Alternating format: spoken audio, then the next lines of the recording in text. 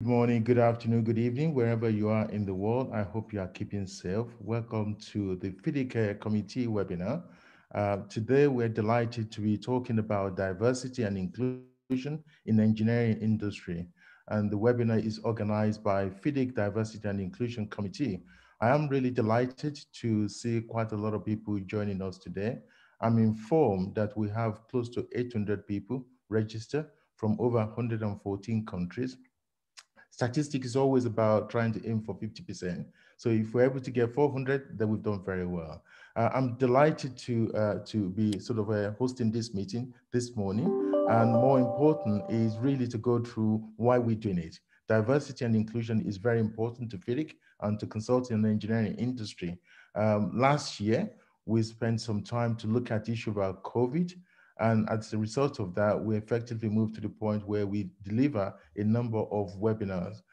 Over 18 webinars was run over 10 weeks. We had over 15,000 people that registered during the period, and 9,000 people participated from 150 countries.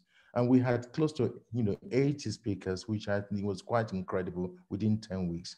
But what is happening since then is we've had over 15,000 people now looking or watching a lot of our webinar on YouTube. So this webinar is going to be recorded, will be available on YouTube, and is for the benefit of the consultancy and engineering industry. Now, last year, we focused purely on COVID. This year, we are doing 3-in-1. We are focusing on our committee because we want to make them external facing. And today's committee is about diversity and inclusion. The last week one, we talked about membership and the benefit. In addition to that, we're going to do online issue to do with the state of the war, which is another webinar series that will come through. And finally, we do have the webinar series to pick up the theme from the COVID-19, which we are still very much in.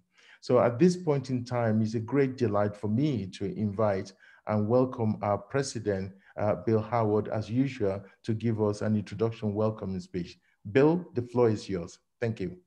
Thank you very much, Nelson. And first of all, I'd like to thank you, the Secretariat, and our excellent speakers today for once again putting on a very timely and very, very important webinar.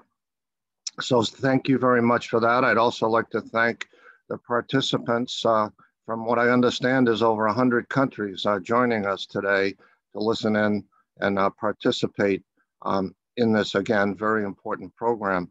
Nelson mentioned that this is a series of webinars that we're putting on. This one is a continuation of webinars that focus on our various committees.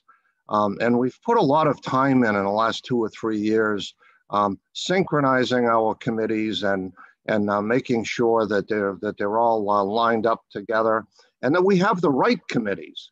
And in that connection, the Diversity and Inclusion Group is one that we formed relatively recently, and it's obviously incredibly important to us.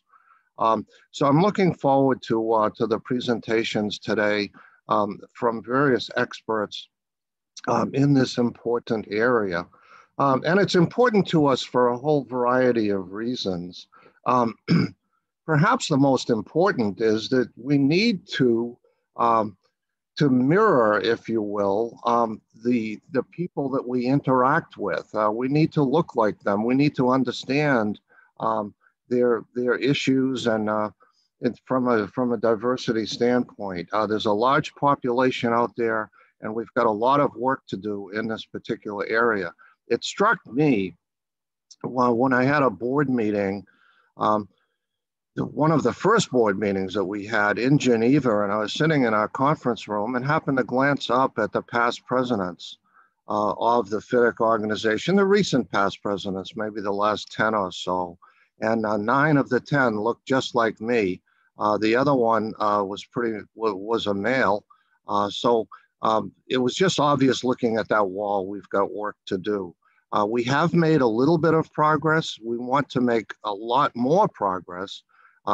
And perhaps one of the best areas of progress that we've been successful at is in our committees. If you looked at the people running our committees, it's a very diverse group, and thank goodness for that.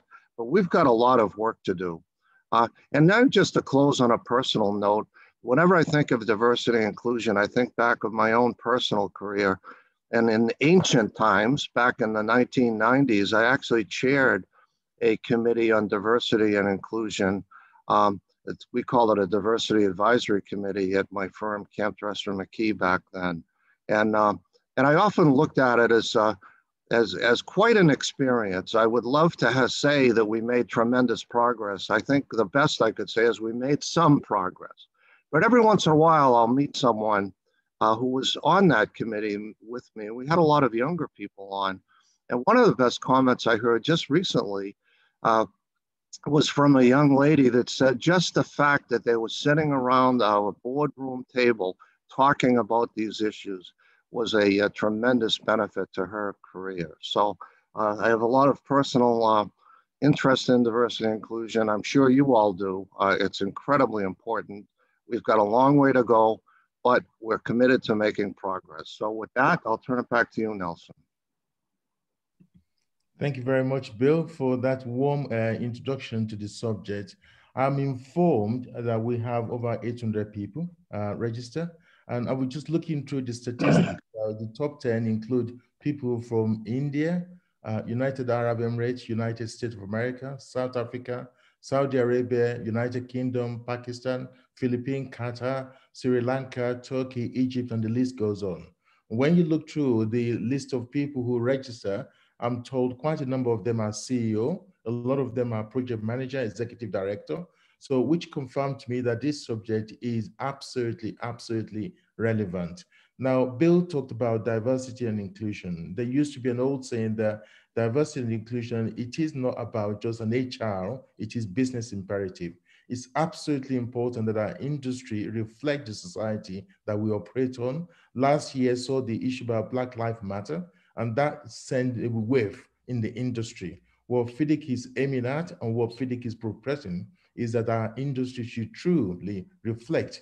And that means that we've got to start from top, through our board, through our committees, and we need to ensure that change is in place. So on that note, I'm really delighted to introduce you to your MC for the day, which is Michele Kruger. She is the chair of the FIDIC Diversity, the first chair of the FIDIC Diversity and Inclusion. She's from South Africa. You can tell from her accent. We share a lot in common. We've traveled a lot together, and she's been with FIDIC for quite a while. She used to be involved with the Future Leaders. She's a lecturer with the Leaders, and she does a lot with FIDIC, and I'm really delighted to introduce and hand over to Michele. Michele, the floor is yours. Thank you very much. Thank you so much, Nelson. And from my side, it's a huge honor to be the moderator today. I just want to also give credit to the fantastic committee members who work so hard to bring everything we can to diversity and inclusion for FIDIC. And what I'd like to do now is introduce our speakers. And again, thank you so much to the speakers. We are so honored to have you with us. Our first speaker will be Charlotte Vuyiswa McClain-Nhlapo. She's from the World Bank and she's a global disability advisor. Second up, we'll have Katriina Tahka, who is a co-creator, director of Cultivate Sponsorship. Then we'll have our board member, FIDIC board member, Karakatsanis, Chief Operating Officer at Morrison Hirschfield. And then lastly, we'll have Joost Merema, who is also on my committee and can I just say, very proud of the work that that subcommittee is doing. But before we go to the speakers, we'll have our first poll, and I please invite you to give your opinion on this poll. Again, all the information that we gather here improves the work that we do as the committee. So we'll give you a couple of seconds. The first poll is diversity and inclusion is a topic that has nothing to do with the engineering industry. A yes or no from yourself. We'll be happy to have your opinion there.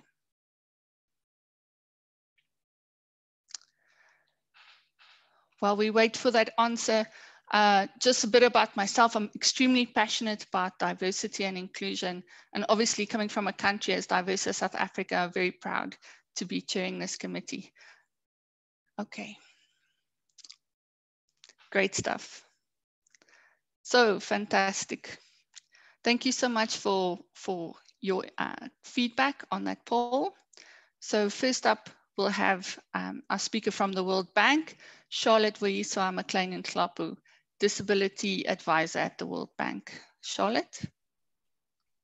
Thank you very much, Michelle. It's really a great pleasure to join you today for this important discussion on ensuring diversity and inclusion in the engineering industry. I'd like to focus my remarks today on advancing equal opportunities and inclusive work environments for persons with disabilities in the engineering industry.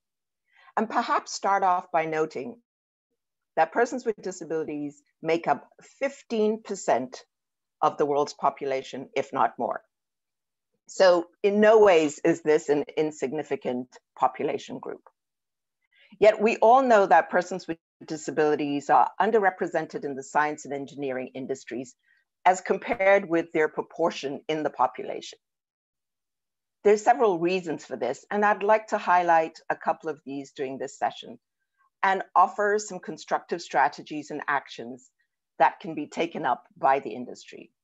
As I said, I will focus my remarks on persons with disabilities because far too many of them are not included in D&I initiatives that pertain in many sectors. Having persons with disabilities and different types of disabilities in your workforce ensures that you bring diverse life experiences and perspectives to your research and development cycle. Persons with disabilities need to be part of your entire product life cycles, starting from assessing market needs and gaps and project design, and not only brought in as testers and auditors, even though that process remains very important. The inclusion of this diverse population will undoubtedly increase the appeal, the usefulness, and accessibility of your end product to a larger diverse market. And so doing, there's a need to be thoughtful and to be deliberate about the actions that are taken across the employment lifecycle in order to advance fully the inclusion of persons with disabilities in science and engineering careers. And so what I'll do in my remaining time is to offer 3 buckets of actions that I hope you find useful. The first bucket, I would argue, is the pipeline to work. But in order for us to build the pipeline to work, we need to understand the pipeline and understand some of the challenges that it presents. For many persons with disabilities, inequities in education manifest into significant aspects of access and opportunity gaps in developing the skills and academic proficiencies later on in their life. And so there is a very strong correlation between access to education and then the actual pipeline. Often we see skills deficit in the area of digital literacy within this population. And I think this is one that really needs to be thought through in terms of this industry. There is a lot the industry can do in terms of cultivating inclusive STEM, building skills and opportunities for students with disabilities. Similar to programs trying to address the gender equity gaps in STEM, the industry can really consider programs that provide opportunities to students with disabilities, especially students who are at either secondary or tertiary level, to really begin to hone in their STEM skills and drive the message that the engineering industry is an attractive career choice for all. And in so doing, it helps think through aspects around the intersectionality of diversity. The other aspect that could be considered in looking at the pipeline is offering internships and apprenticeships, opportunities for children and youth with disabilities, and again, help them build the important interpersonal and ensure job readiness that really remains an important aspect of successful hiring and employment experiences. For example, next time you consider having a hackathon or CSR event focused on children and youth, I urge you to make them accessible and to reach out to students with disabilities. The second bucket that I'd like to reference is the talent management bucket. And herein, I would encourage the industry to think about their talent acquisition and management processes and assess whether these are open to and inclusive of persons with disabilities. It is important to be mindful of hiring and recruitment processes that may unintentionally become the barriers that keep persons with disabilities from stepping into the engineering careers. These can be in the form of job portals and application interfaces that are not designed to use accessibility standards and are impossible to use for persons using assistive technologies on their end. Or in a form of interviews where no one has asked the candidate for the need for reasonable accommodations. These can increasingly be a form of new hiring process that virtual or AI-powered agents to screening resumes or conduct initial hiring interviews. AI applications can end up mimicking that direct and indirect discrimination they face in society. For example, AI programs that screen resumes for job applicants can interpret disclosed disability as a negative characteristic if applicants with disabilities represented in the databases are frequently screened out at an early stage or stages. We need to learn from the recent lessons of AI recruitment programs that have discriminated based on race and gender due to past hiring patterns without understanding nuances of the societal biases and discrimination that they present. It is also important to understand that persons with disabilities are not a heterogeneous group, and that the majority of persons with disabilities actually have invisible disabilities, or disabilities that may manifest through different body or facial gestures, which are negatively assessed by a virtual system. And so I would urge you to be conscious of these kind of inbuilt biases. My last bucket is around inclusive workplaces. And here I would like to say that it's important to start with the principles of non-discrimination and provision of barrier-free environments. And here, when we talk about barrier-free environments, we're talking about both the physical as well as the digital. Because once we have these, we can begin to pave the way for diversity, inclusion, and equity. There is an approach that we take in the broader field of disability inclusive international development called the twin track approach, which might be a good strategy for the engineering industry to adopt. What that means is start by assuming and assuring that persons with disabilities can successfully apply for and work in all types of jobs available in your company. You don't have to start with the deficit-focused questions such as what job is suitable for a person with XYZ type of disability. Rather, you start with the question, how can you make different tasks accessible? In parallel, consider if there's a need for dedicated programs and resources to make work environments accessible to employees with disabilities. For example, having a centralized fund, as we do at the World Bank, to support assistive technologies and make accommodations readily available for staff with disability. That might include providing flexible schedules and creating disability inclusive affinity groups. One key aspect of the engineering industry is that your workforce needs to consistently evolve and upskill itself to keep pace with technologies and advancement. It is critical to ensure that these continued learning processes are also available to your employees with disabilities. I just want to close by saying that research has shown us that the returns to the business of a disability inclusive workplace in terms of employee satisfaction and productivity and retention outweighs the costs of making the accommodations. And so I really hope that some of these examples help you think through how to ensure that your industry becomes a lot more disability inclusive. Thank you very much for the opportunity. Thank you so much. And it's so interesting, keeping in mind that what you've just spoken about pulls through to every aspect of diversity and inclusion. Thank you so much, Charlotte. Next up, we have Katriina from Cultivate Sponsorship, and she's going to tell us about a very interesting program that they're running looking forward to that. Please go ahead. Thank you, Michelle, and good morning and good evening, everybody, from wherever you're coming in. I'm in Australia, so it's quite late at night.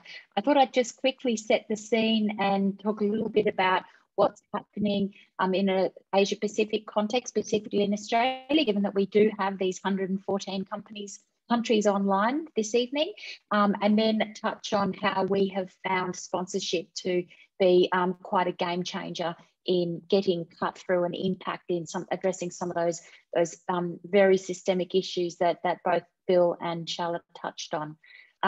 Australian organisations have been focused on diversity and inclusion for at least 20 years. It was at about that time that D&I organisations began to emerge. Banking and finance were the early adopters, along with some tech companies. I have to say, unfortunately, that construction, infrastructure and engineering were slower to take it up at that time, though they are probably racing ahead at the moment, I will say. What we found was that we have had a highly siloed approach to D&I for a long time. So people tended to talk just about gender, just about people with a disability, just about LGBTI issues, without recognising the person as a whole. And as I'm sure every single person on this call appreciates, you show up as your whole self with all of those elements of your identity coming to the table. So that has at times blocked the progress of the overarching holistic D&I agenda.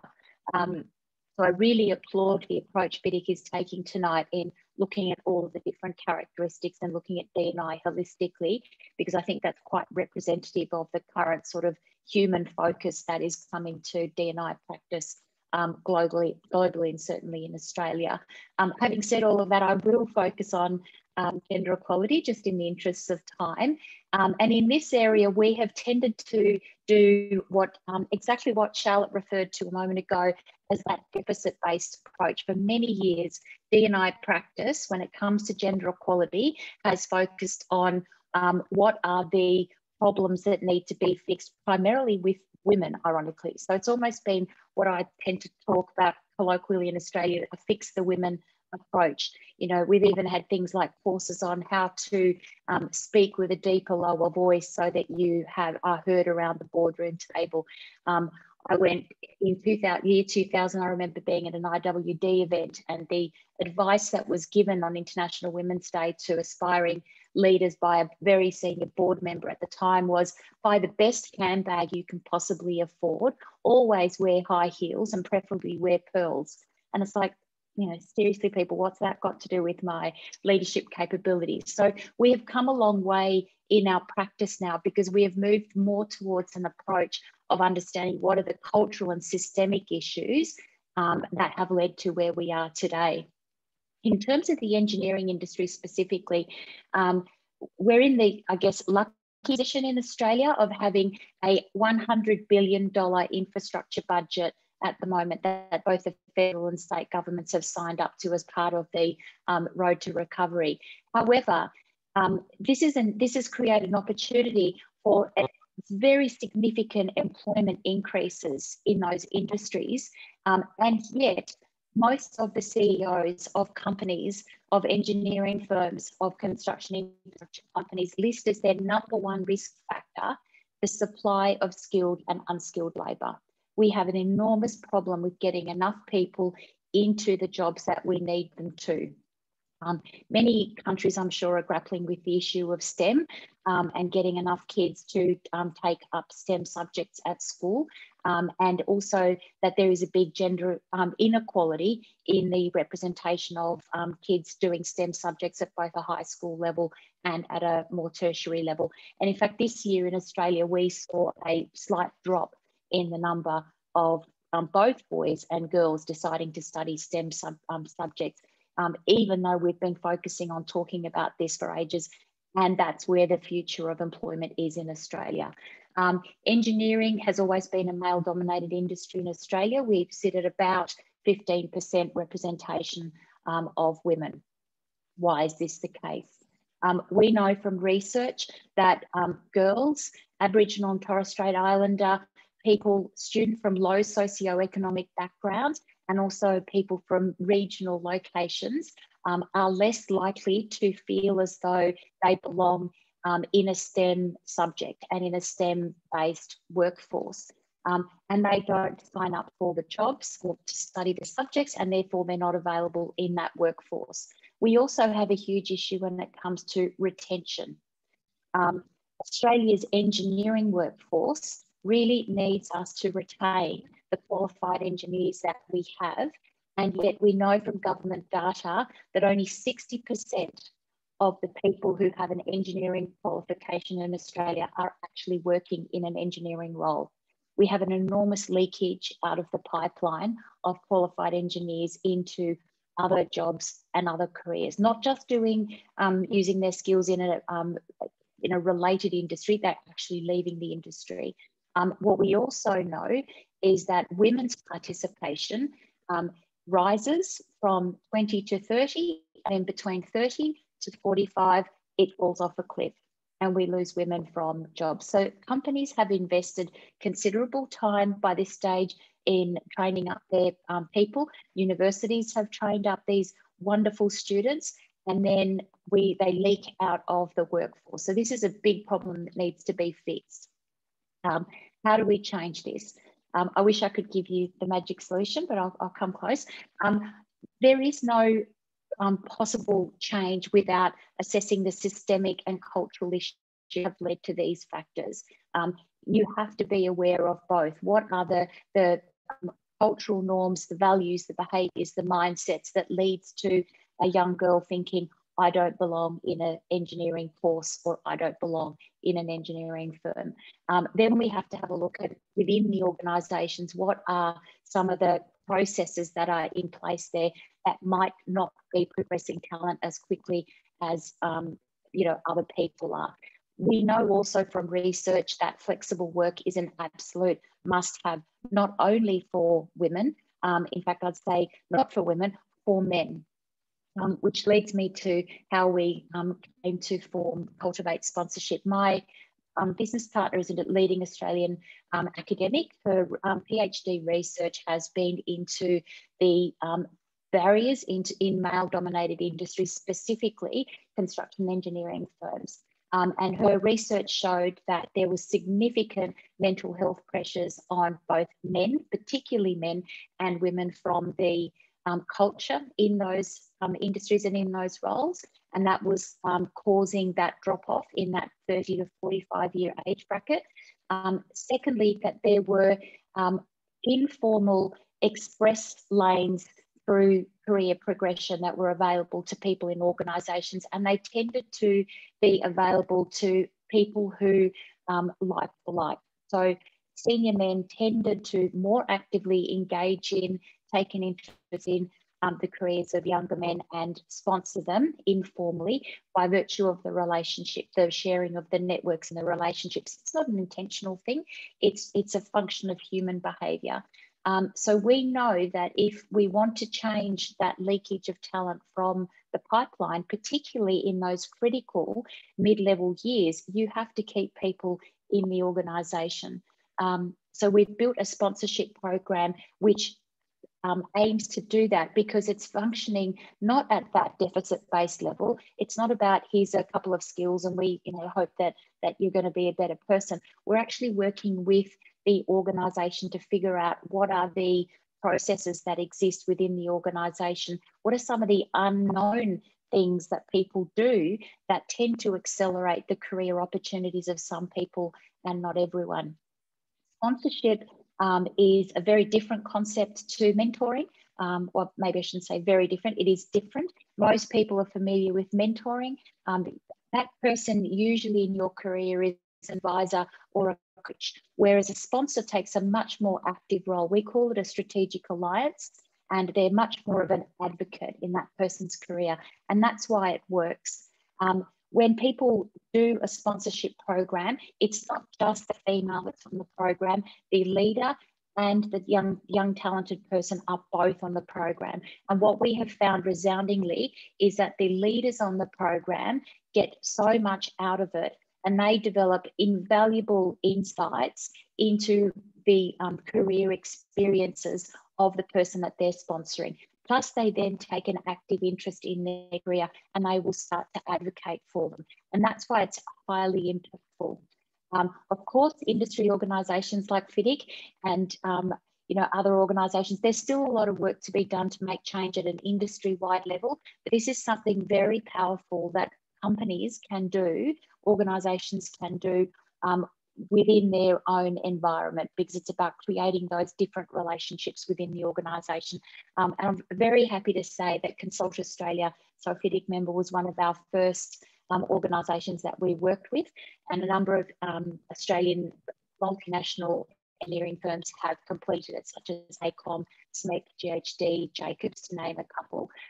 And just to share in closing, because I know I'm just about to hit my 10 minutes, for example, the CEO of one of those major engineering firms, he stated in his sort of closeout session, this had a profound impact on me because I'm seeing the world through my sponsees' eyes. I'm starting to see that there are gender stereotypes and there's still an emphasis on input. For example, the long hours characterised by our sector rather than focusing on output, which is really important. We need to change this. We've got a long way to go. That's what the CEO got out of being a sponsor on this program. The women, on the other hand, have said that they learn about the importance of connections and networking, and they are pushed outside of their day-to-day activities, and they grow beyond the technical skills, because most people focus on their technical skills. So that just gives you a snapshot of why we have found that sponsorship is highly effective as one of the levers that you pull in your toolkit of D&I strategies. It's not the silver bullet, but it's definitely one of the more impactful ones because it works at a workplace culture as well as a systemic level, and it achieves change in both of those in a lasting way, not just a programmatic way. I'll leave it there, but very happy to take questions later on. Thank you so much, Katriina. Once again, a fantastic presentation. And I'm sure there's lots of questions that'll come to you afterwards. Before we go to our next speaker, we're going to have our second poll. So if the team can please put up the poll. While we're waiting for the poll, and I please urge you to respond to the poll. It gives us a lot of good information from FIDIC side in making sure that the work that we're doing as a committee is in the correct direction. So the poll asks the question: for global FIDIC approach, FIDIC should formulate a very clear and specific set of guidelines that should be implemented.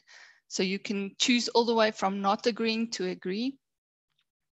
And then the next question: for global FIDIC approach, FIDIC should leave it up to the regions because such a broad topic should not be addressed globally. So once again, there you're able to choose how much you agree and disagree. And then the third question is: for a global FIDIC approach, FIDIC should focus on gender equality because it's far more important than other diversity and inclusion issues. So again, please, if you can tell us how much you agree or not agree to that statement. And this will guide us in our approach. From FIDIC side, what we're trying to do, and coming back to what Katriina was talking about, it's very important to know what currently is being done in the diversity and inclusion space so that we can learn from each other, learn from others' successes and failures. I'm always a proponent to talk about even my own failures because that's the way life is. I'm going to make mistakes. Please learn from my mistakes and then you make your mistakes. And when it comes to diversity and inclusion programs, oftentimes people can be quite negative about the programs. But again, in any failure, there is the opportunity to grow. So thanks again for giving us your responses. Okay, we have very good feedback there. Thank you so much. So overall for question 1, we have agreement. For question 2, it's quite split. Very interesting. And then for question 3, again. Okay, our next speaker, I'm very honored to say she's Catherine represents us on the FIDIC as well, and very honored to have her and James' representation on the board. As you know now, Catherine's also COO with everything that comes with that. So Catherine, we look forward to listening to you.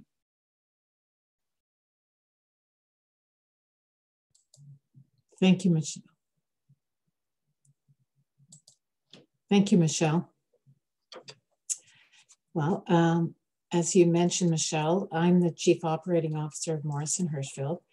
I'm also a structural engineer. And Morrison Hershfield's a diversified employee-owned consulting engineering firm.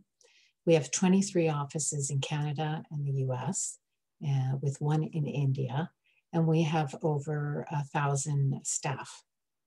I started at Morrison Hershfield after graduation, and so I've been there ever since, starting out as a structural engineer, and I've moved through various technical and management positions to where I am today. So I'm joining you all from Toronto, Canada. As Michelle mentioned, I'm also a member of the FIDIC board and the board liaison for the Diversity and Inclusion Committee. So I've got to enjoy working with all the committee members, and they're doing a great job. I'm very happy to have been invited to speak today on this very important and relevant topic. I'm going to provide a perspective from my vantage point and let you know how our firm is approaching the diversity and inclusion issues. Now, this past year has been a difficult one for all of us. The entire world has been dealing with the devastating pandemic, but this year has also brought significant and appropriate attention to the issue of diversity, equity, and inclusion. LinkedIn, Facebook, Instagram, Twitter are full of posts on varied diversity and inclusion topics. And for the first time ever, social media platforms have taken steps to ban users for unacceptable speech. Rightfully, the need for attention to diversity and inclusion has become, if it was not already, an important component in our daily reality. Despite what we've accomplished so far, our firms really clearly have not even done remotely enough. The current social climate is making all of us reassess not only our words of commitment and intention, but also our actions. This is a reality that's necessary, warranted, and is also being driven by our employees and our clients. Research and business cases have been made that diverse and inclusive teams outperform their peers, but the importance of diversity and inclusion, I believe, go beyond that. It's a matter of cherishing and including everyone. It's about creating a work environment that is welcoming to all, an environment that allows everyone to feel valued and to perform at their best. My firm has tried to do the right thing, but we are also assessing our intentions and actions. Its diversity and inclusion is integrated in our newly minted 5-year strategic plan. We believe diversity and inclusion is an essential part of our culture. Our executive team has recently updated our diversity and inclusion policy, and we've created a plan which includes the creation of the Diversity and Inclusive Advisory Council. One of the first actions the council will do is to review that plan. The council is comprised of a dozen passionate volunteers in our firm that's large enough to form a diversified group. I will be co-chairing the council with our Vice President of Human Resources, and our first meeting is planned in a couple of weeks. The creation of the council is an important component of Morrison Hershfield's overall D&I strategy. And its role is to recommend how to further embed diversity and inclusion into our culture and assist the advisory council co-chairs, myself and our BPHR, in executing the D&I strategy in our firm. Let me share some of the current demographic statistics of our firm. And keep in mind that research shows that you need a minimum of 30% to influence and drive change. 36% of our employees are ethnic or visible minorities. 40% of our board of directors are female. 25% of our leaders are female. In Canada and US, only about 13% of professional engineers are female. So we have about 18% female, which is above the national average. I've been in senior management in our firm for quite some time, and I've been on the board of directors for the last 17 years. And clearly I'm part of the gender minority in our industry and also in our firm. In my role as an executive and on the board for many years, I was the only female. I was our first female shareholder in 75-year history and our first female executive. And thankfully, I've been able to provide a different perspective. One, I believe, that has helped enlighten our firm on issues of diversity and inclusion. But as I mentioned earlier, we have a lot more to do. So I'm going to share some of the activities briefly that we are doing. Perhaps that would be helpful to some of you other firms that are listening in. In addition to the Diversity and Inclusion Advisory Council, we aspire to continue to improve on the metrics I shared with you earlier and to build on and improve our existing diversity initiatives. We've signed on to a Canadian-wide goal of having 30% of professional engineers obtaining licenses in 2030 to be female. Currently, it's only half that in Canada and the US. This will involve adopting best practices and regular reporting on our advancement towards that goal. We've delivered training to senior management on gender intelligence and are ready to train our department managers next. We've hosted industry breakfasts on this topic, and many have said it's one of the most impactful training sessions they've ever participated in. We have mandatory respect in the workplace training that deals with unconscious bias, prejudice, and discrimination. All new hires have to take this, and we've been doing that for over a decade. We had an external consultant review all our policies for bias a few years ago, and we made necessary changes. We've created a structure and management training on best hiring practices, focused on raising awareness on unconscious bias, even insofar as how we advertise our positions. We've reviewed our benefits program with a diversity lens, and this resulted to changes in some of our policies, including our vacation policy.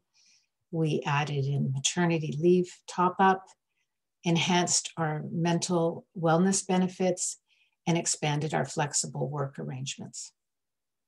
We recently completed an internal pay equity review for systemic bias, and we conduct regular confidential staff surveys to monitor well-being and diversity. Last month, our result showed that 83% of our staff believe that our firm offers a diverse and inclusive culture. In a couple of weeks, we're hosting a lunch mentoring session on International Women's Day. There's some of what we're doing. So really, I think the best way to make change is first to acknowledge that it's required. Talk about the issues openly and candidly. It's only by talking about these issues that firms can begin to do what's necessary to address them. Engineering is essential in securing society's health, safety, and economic prosperity. And to do this effectively, the engineering profession must include the greatest possible range of knowledge, skills, experience, and perspectives. In order to actively engage the best minds in the profession, we need to ensure a strong core of potentially different views and ways of thinking, which means ensuring that our industry reflects society. Everyone will prosper as a result. Thanks for the opportunity. Thank you so much, Catherine. And I just want to pick up on something you've just spoken about. It brings prosperity. Basically, the research shows that the more diverse your team, and it's not just gender, it's across the board, the higher your revenue and the better your cash flow. So if that's not a good enough reason to improve diversity and inclusion in your company, I don't know what is. Next up, we have Joost Merema. He's a committee member, as I've mentioned before, and he's been spearheading putting together the FIDIC diversity and inclusion policy document. Joost? Hello, everybody. I'm calling from the Netherlands. My name is Joost Merema, and I will be talking you through the process we went through in drafting a FIDIC policy on the topic of diversity and inclusion. First of all, I'm with a company. We deliver project management services, and my main focus in doing so is that we try to work on collaboration and involvement. And I think that shines a bit through in the perspective we as a team delivered in the draft policy. Of course, being it a draft policy, we are also very looking for some input, as we did with the questionnaires, about getting it right, of course, for such an important topic. So the subtitle of the FIDIC draft policy is about embracing differences and to treat each other equal. So it's embrace differences, treat equal. I think this is a really important point, that most of the time we try to dissolve differences and to consider everybody equal, but that's not the case. However, we should treat each other equal. I think this is very important. And this is also not something we invented, of course, but it's in Article 1 of the UN Declarations of the Human Rights, saying that the fundamental freedoms go for us without distinctions as to race, sex, language, or religion. So I think that's where we picked up on the topic. Where should we start? Well, it's already there. Having such a policy on this topic, it's also to consider what state the world is in, and of course the thing about, for example, sustainability. We all have thoughts going towards nature, of course, obvious, and depletion of national resources. But it's, as our chair already mentioned, it's and the speakers before me, it's also about profit. It's not only planet, it's not only profit, but it's also about the people, us. And when you look into it, the Club of Rome recently disclosed their paper on the topic, and describing that actually it's about the well-being of people. And we see a lot of good things happening there, but we also, as a FIDIC policy group, see a lot of low-hanging fruit to deliver more on the part of well-being. So how can we contribute to the well-being of people? I think that sets about the stage of why do we need a FIDIC policy. And I was very happy to see in the questionnaire that more than 90% of you confirmed that we're not just engineers doing engineers' job or an engineering consultancy sector. We're also just people trying to deliver the world of tomorrow by delivering our projects, of course. So the FIDIC has an ambition to build a strong and sustainable global association based on core values being integrity, sustainability, and quality. So it fits very well together about well-being, people, planet, profit. And what we did in our FIDIC policy, of course, we started with definitions, and we connected them to the definitions already in place by the UN or WHO and organizations like that, because we found it immediately very important that we started to use the right vocabulary when addressing the topic of diversity and inclusion. Secondly, we discussed and thought about the mechanisms. So I'm going to get a little bit technical here, but as you saw in the results of the questions already, it's very challenging to make a policy around a topic that's really is based on the idea of inclusion. So making choices without leaving people out that should be one of the main things about a FIDIC policy regarding diversity and inclusion. And I think we took three approaches to it, and they come together in the policy. And let me try to explain that. So the mechanics of the policy is to define main themes, to address focus points on that, and let them come together on 3 levels. And I'm starting with the 3 levels, and then I will derive from that. So first of all, talking about topics like this, and I think a lot of the introduction of speakers also took us, gave us an insight on the path they took. I think it starts with looking in the mirror, actually. So the FIDIC policy is not firstly, but one of the 3 perspectives is that it's focusing on the FIDIC organization itself. So to speak, it's about practicing what you preach. In this way, you will be able to lead and inspire others to do the same. The second thing is that we saw that the topic of D&I is regionally more or less different. So it's a topic globally, but it looks different on different regions. We suggest it would be smart to try to collectively raise the bar on the topic while leaving room for regional focus, as you can understand. In that way, you start working on the idea that you could involve people on a regional level. And then I come to the third perspective. I think it's about delivering the promises we make on our projects. As the saying goes, the proof of the pudding is in the eating. So we consider it a must-have to be able to show what do we deliver on the topic of D&I in our projects. That's where it should be visible, at least. And I think Michele already shared with us the point that a lot of research shows if you have a broad spectrum and if you tap into these potential reservoirs of knowledge, people, and commitment and competences, you will end up having better products, reaching higher quality, but also it's better for business. However, personally, I don't think it should be that the main focus, but it surely helps, of course.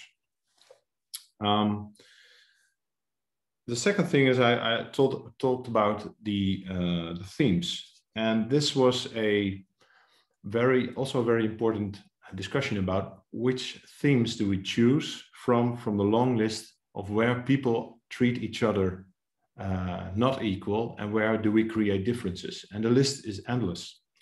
So when you draft a policy like this, you have to make choices, and the main choice we made is that we wouldn't want to make a D&I policy which is a single issue policy. From all the points we discussed, we chose 3, and that's to say that the other points or the other themes are not important, but the basic idea is that if we are able to make a difference on these 3 themes, it surely would help on other themes that are also well important, because it's something about evolving and growing, so to speak. So the 3 themes are what we address is gender equality, which has been spoken of already, but also the ethnic aspects, as in the introductory talk. All kinds of insights come to us now, and for example, of obvious, the Black Lives Matter movement, the ethnic aspect should be addressed. Thirdly, we see religious aspects as one of the 3 things we should focus on. Those are the 3 themes within the FIDIC policy, but I really want to address that it's about the basic idea is that if we start moving on these 3 topics, we're at least moving in the right direction, and in other themes should be taken with that in that movement, if you know what I'm getting at. The third part is that we have the mechanisms about the 3 levels of looking to the mirror, collectively raising the bar, but do it regionally, and also delivering the promises on the projects. We have the 3 themes being gender equality, ethnic aspects, and religious aspects. And lastly, in the policy, we describe that the way to approach it and to maybe start measuring it is that we have 5 focus points. And within such a focus points, you can address those 3 themes within a D&I policy. So the first is about education and diversity of staff and skills. All things can happen, of course, there, but it's about quotas, but measuring and see what kind of ratios we're working with, and how to lower bars for people to actually contribute to that. So secondly, the idea is that we should be engaging in more diverse groups, being committees or being work groups, being project teams. I think this is more about the practice of involving. Involving also in the third item is about obviously employment. And with employment, you can think about the career paths we draw in our organizations, or the abilities we give people with disabilities, or the ability to give maybe a mother of 3 the same opportunities as a father of 3. So that's about the employment thing. The fourth theme, focus point, excuse me, is about social return on investment. And social return on investment could be very well something we can use to award contracts. Here in the EU, especially in the Netherlands, we have a good standing practice of using quality criteria to award projects where we use social return on investment. So we give benefits to the companies, really showing that they make progress on that part. And the last one, but not least, is about social behavior. It's already mentioned. It's about how we treat each other, actually treat each other, how we work together in project teams.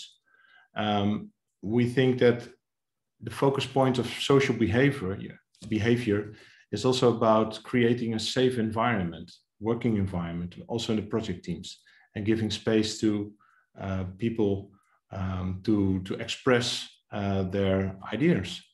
Because if we really truly are serious about involving everybody, we should definitely be involving them actually, and lowering any bars or limits present for any contribution whatsoever. So that pretty much sums up the basic ideas and the mechanisms of the FIDIC policy.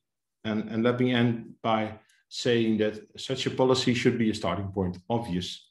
Not only a starting point to work from and delivering a world with more room and space for D&I, but also a world where we can evolve on the matter. So I would like to end with of course, the subtitle of embracing difference and treat each other equal, but also to give you an idea that the way we do that is by involving, and by involving, we could be evolving.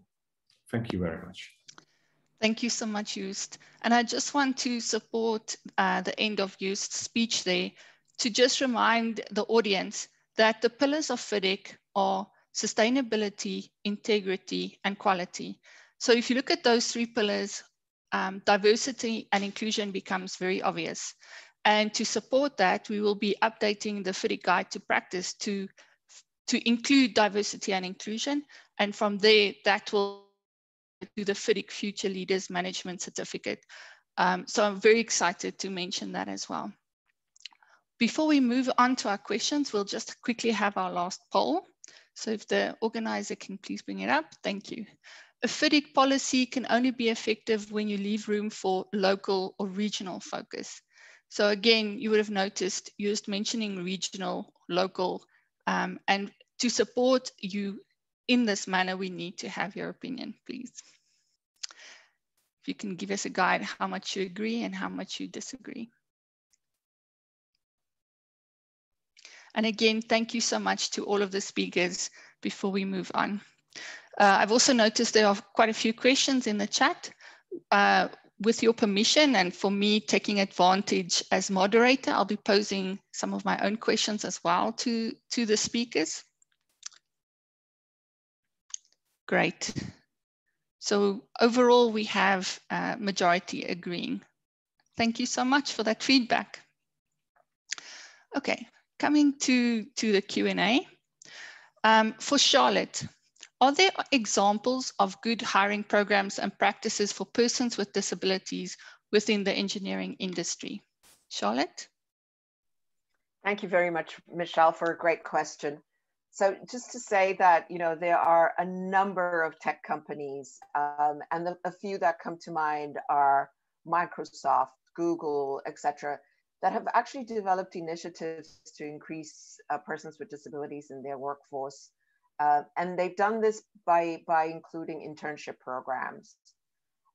For example, there's a very successful initiative to hire persons who have autism, and they have been put into high-paying tech jobs. And I do want to underscore that, the piece around high-paying jobs, because if we're really serious about diversity, inclusion, and equity, we need to make sure that when we are diversifying our workplaces and spaces, that we're ensuring that people can have high-paying jobs as well, and that we don't cluster persons with disabilities or women in jobs that are low paying. And I think, you know, we're beginning to see a lot more hiring of persons with disabilities in employment. And we're also seeing that in a number of countries, there are quota systems in place. And these, you know, there's a mixed bag in terms of how effective they are. But it is helpful to begin to develop indicators, disability indicators, into your own diversity and inclusion matrix, because that then helps you think about how this, you know, how well you're doing as an outfit yourself. And then I think it's really important, as I mentioned in my early remarks, to think about how to build that pipeline and invest in that to then ensure that you do have a pool from which you can hire. Thank you. Thanks so much, Charlotte. My next question to Katriina. You have a fantastic program on mentorship that you're running in Australia. How best can we expand your program into the rest of the world? Great question, particularly for this sort of an audience. Because it is built online, it is built to be sort of completed anywhere in the world. And in actual fact, what we discovered was during COVID and the lockdown, the early companies who came to start their program used it to overcome some of those geographic and even national barriers. It was a very effective way of keeping people in touch. So we have found that it's working across regions and across global locations very well. And we have the ability to translate the content if that's necessary into other languages. But it's actually a very effective form of connecting people. And some of the feedback we've had is where you have larger dominant offices, it actually in sort of different areas, it's a very effective way of connecting some people who might be in a smaller office and putting them on the horizon so that they're visible and that talent is really surfaced and they become obvious. So it's perfectly set up for global application and in that way quite useful for multinational companies. Thank you, Katriina. And obviously one of the biggest benefits of lockdown is having platforms like these, Zoom, Microsoft Teams, and so on. And I must say I'm enjoying this aspect quite a bit. Then for Catherine, how has the recent social unrest and heightened focus on awareness on diversity and inclusion changed the expectation and the...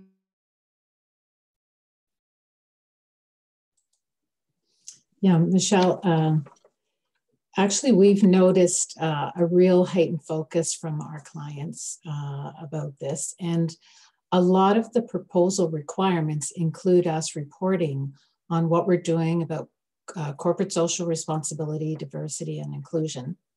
They're requesting to see our policies, our commitment statements, They're asking about our plans for diversity and inclusion. In some cases, they want to know what our metrics are, our demographics, and even the teams that we put on the projects, they are evaluating them. So if they don't see enough diversity, then they will actually point it out to you, or else not award you the project. I've participated in interviews with major clients where they have specifically asked me, what are we doing, and asked me for our survey results and what do our staff think about what we're doing. So it's become quite prevalent on major projects for both public and our private clients, which I think is a good thing. Thank you, Catherine. So it also comes back to what Joost was talking about, the social return on investment, and clients are becoming very aware. Thank you so much. So I'm going to throw the next question at Joost. How can governments help contractors best retain qualified engineers? Joost? Yeah, sure. Well, obviously, if you hire somebody to do a job, it should be firstly of all about qualifications you need for that job. But I think it's already explained that it's about how do people get into a job? What is the process for them to actually reach that point? And reaching that point, I think it's also about how are they able to do the work properly in a safe and open environment. So, for example, I saw another point being made about what kind of difference you can think about with aspect to religious aspects. Well, it's also about the attitude towards it, of course, but also on a more practical level, that different peoples from different religions have different needs in terms of taking time off or having their holidays.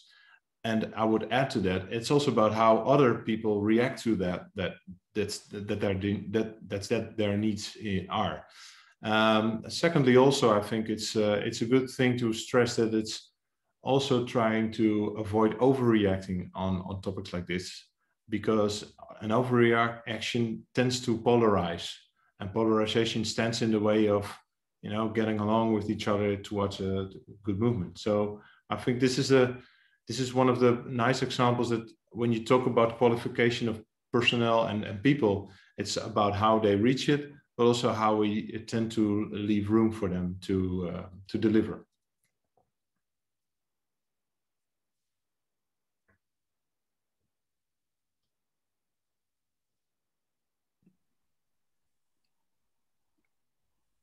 Michelle, I think they're waiting for you. Michelle there? Right. Okay. I suspect we may probably have lost Michelle. I'm just going to try and step in for a minute there, as we probably have you. The question I was going to put across probably to Katriina, before I start taking questions from the floor, is Katriina, you demonstrated a good example of what your company are doing.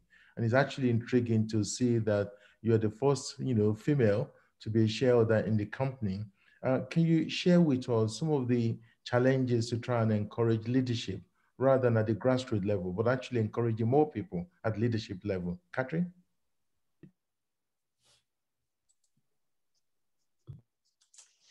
Okay, thank you for that question. And yeah, I really did a lot of what Katriina described resonated with me when it comes to females in the profession. She's quite right.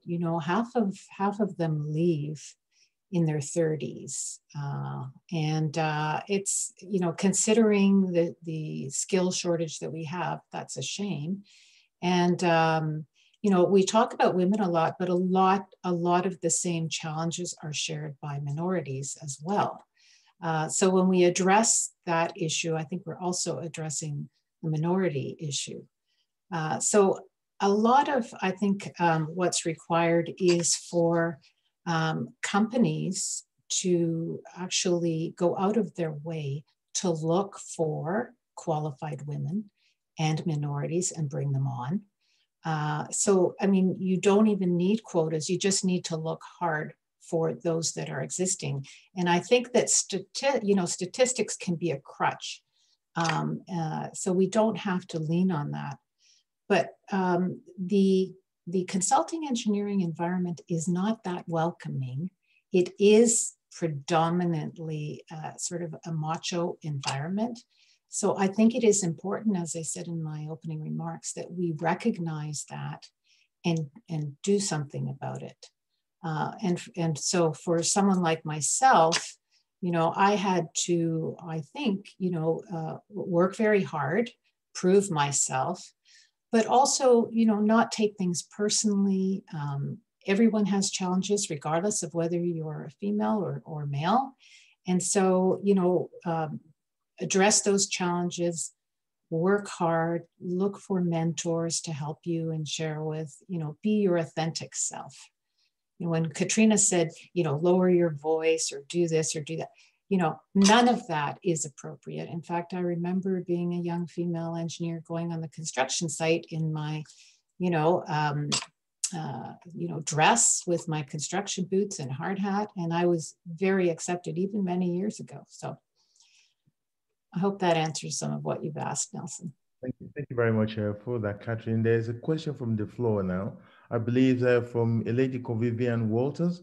It says some engineering organizations are advertising their diversity credentials and yet still continue discriminating practice that break the country's law. They rely on cover that engage legal support and muscle. What can be done? So a lot of companies, they sort of show off their statistics. And I think, it's good to see that statistic being captured and being played back. But actually, when it comes to employment, there's a lot of barriers to making it happen. So, Katriina, what's your take on that? I mean, bear in mind what you guys are doing in Australia. I wish I could say that doesn't happen in Australia, but we certainly do see the same examples. I think that goes back to workplace culture and why you have to focus on it, because you can have policy statements all you want and media and advertising, but if you don't deal with the fundamental values of an organisation, if you don't focus on the fundamental behavioural expectations and really live by those and take decisive action, then you'll see behaviours that look completely contrary to everything that you're saying. So it could be that the company meant those positive statements, but then you get somebody who behaves counter to that, and it does all the hard work that the organisation has put in. It's a classic reason why when companies don't take action on bad behaviour, it's incredibly risky in terms of brand damage. So I think the solution to that is that a company, if it's going to commit to diversity and inclusion, it has to be leader-led, it has to be role-modelled, and you have to see the role modelling from the top down. It's not a bottom-up. I'm a big fan of bottom-up strategies, but this is one where it has to be role-modelled from the top down. And if you see anything that doesn't live and breathe the values, you have to deal with it, and you can't stand for something that's contrary to what you have just articulated to be something you believe in. Thank you very much, Katriina. The other question that comes through, I'm going to put this across to Joost. And I think the question goes, within the plan, that policy that you're developing for FIDIC, the question goes from a gentleman called Hugh Zagzi. He said, are there any framework or models developed by FIDIC or other organizations to measure or assess the diversity in engineering consultants in the industry? Is there any template, just that we can reference to, or are we planning to look at that as part of the policy where you can measure the diversity in a company? Just floor. Yeah, sure. If you permit to start off with a little joke that it's a common theme for engineers to try to start measuring things to see where we're heading at. But then again, it really helps to make explicit what we actually are trying to achieve. So yes, that's definitely one of the things where we're looking at. And the way we are thinking about it to look at is not only by putting out just blunt quotas or KPIs or stuff like that, as I already mentioned, the idea is that we have to be a little bit smarter about it. That being said, it should be something more about along the line of the focus points, and see what we can measure about employment and conditions and engaging of diverse groups, and also, of course, social behavior. And the way this topic is taken in by the leadership programs, the trainings, but also eventually probably something in contracts or stuff like that. So yes, we will work on that.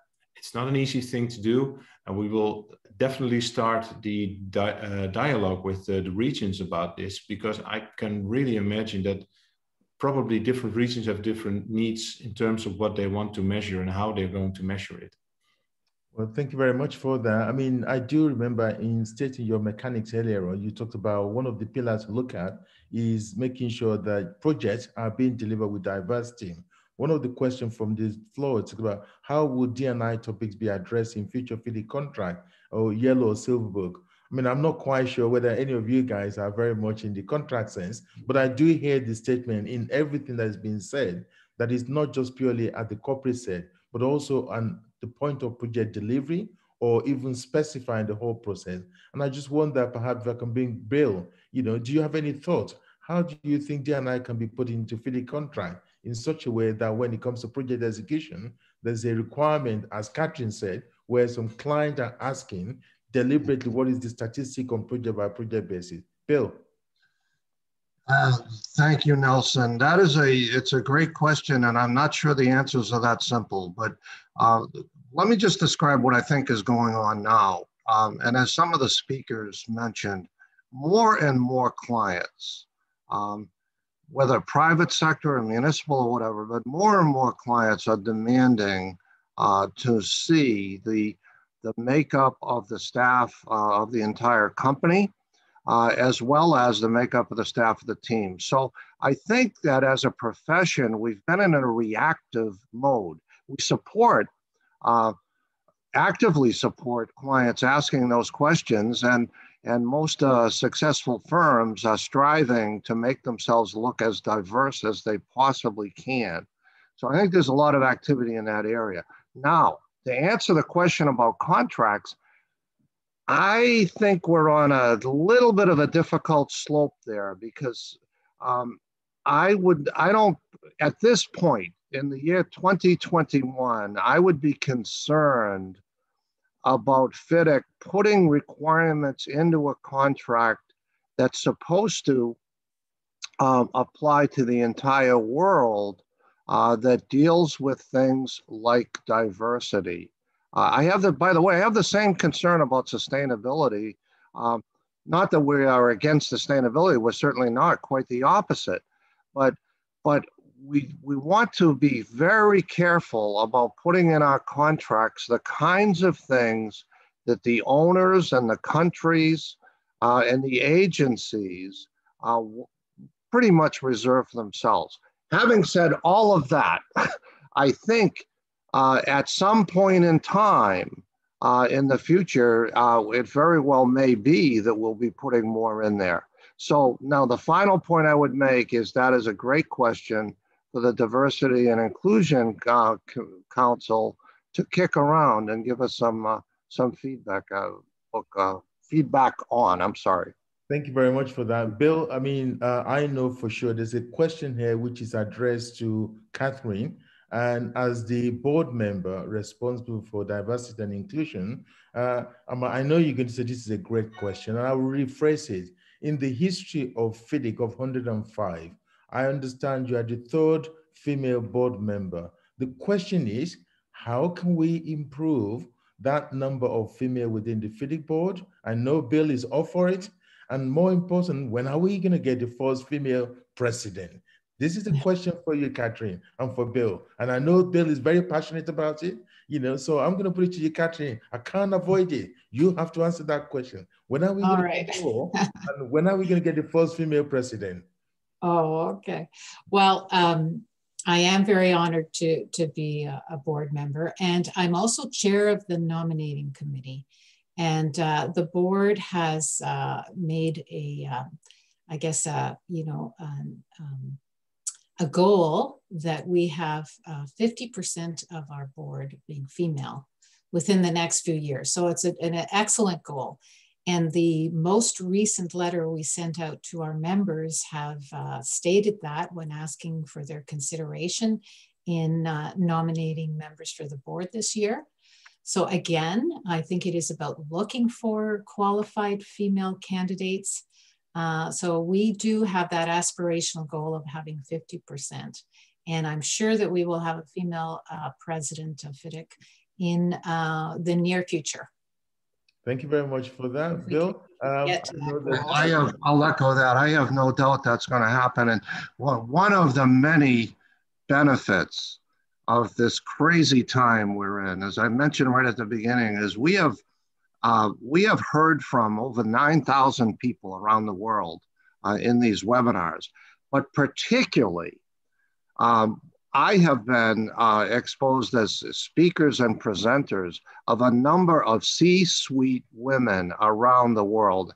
And, you know, we knew they were out there.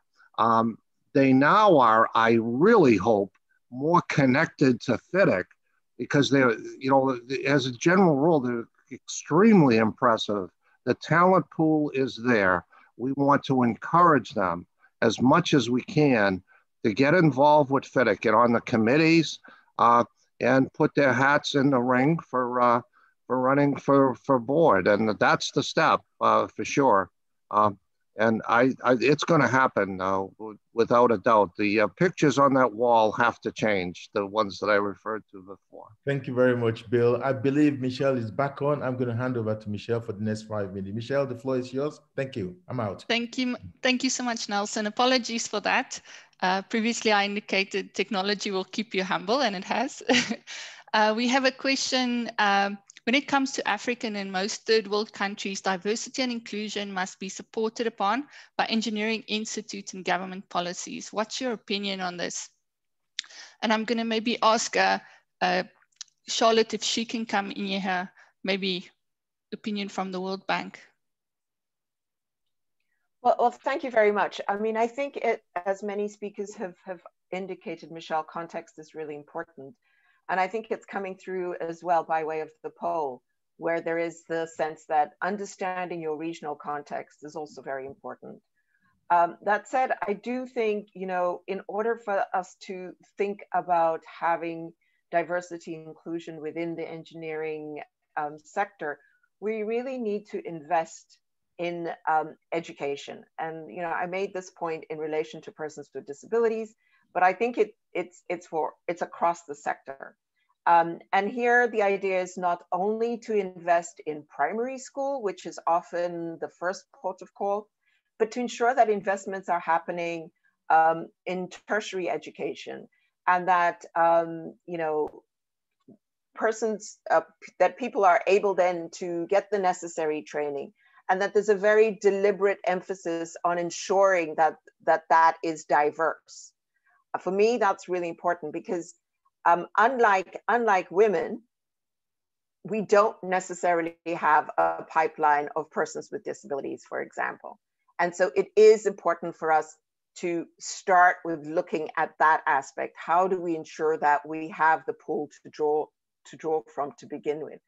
And then I think it's really important, whether it's in the context of Africa or somewhere else, is to ensure that we really build on the issues around social behavior, right? Because people need to feel accepted in the workspaces that they do.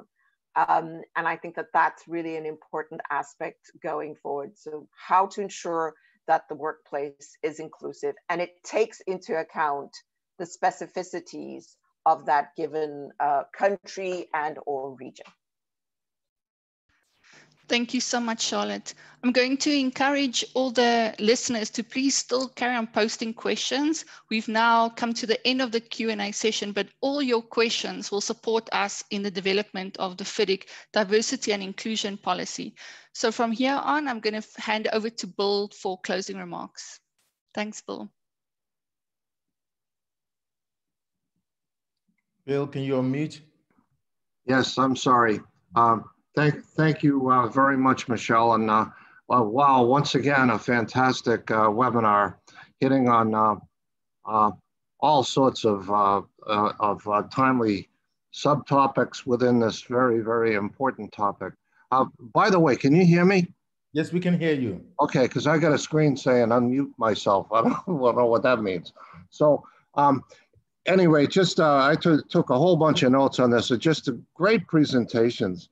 One of the things that struck me actually has a little bit, not a lot to do with diversity, but I think Katriina mentioned that 60% of those with engineering degrees stay in engineering and pursue the other 40% pursue other occupations. It's kind of depressing what I'm about to say, because I think that was going on when I was graduating from college as well. And I think one of the reasons is that companies like to find engineers, even if they're not engineering companies, because engineers are trained to think. Not that no one else thinks, but they're really given a thorough training in putting things together, solving problems and that kind of thing. So I think we'll always be faced with that. But on top of it, from a diversity standpoint, we have that problem of people in their 30s leaving the profession. Maybe it's family issues, maybe it's other reasons, I don't know. But we constantly need to look at that and make life as easy as we can for those with other obligations when they're in their 30s and 40s, to keep them involved with our firms.